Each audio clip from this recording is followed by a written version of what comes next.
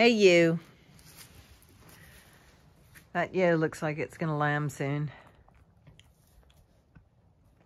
Just brought a ewe had lambed right where she's sniffing the ground, and it's in the stable. I'll bring you over and show her. This is Ebony.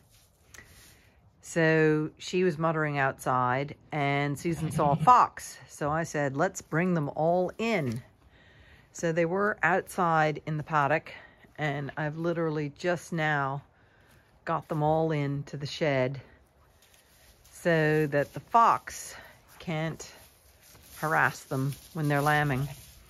And I heard that ewe muttering outside when the other ewe had just finished lambing right there. And I said, quick, move the two lambs from here into the shed with their mother and get her inside before she starts lambing.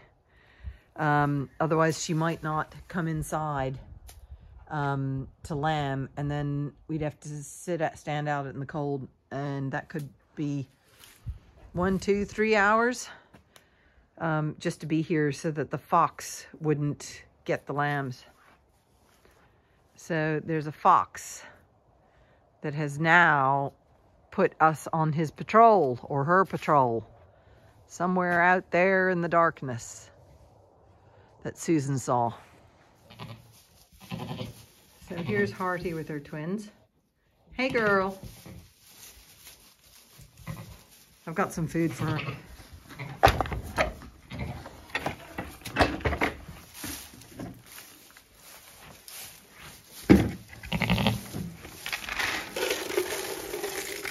There we go.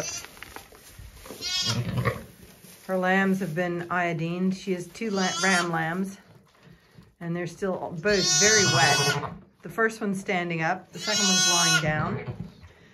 And Susan jumped in before she rang me and cleared its nose of birthing goop, the second one.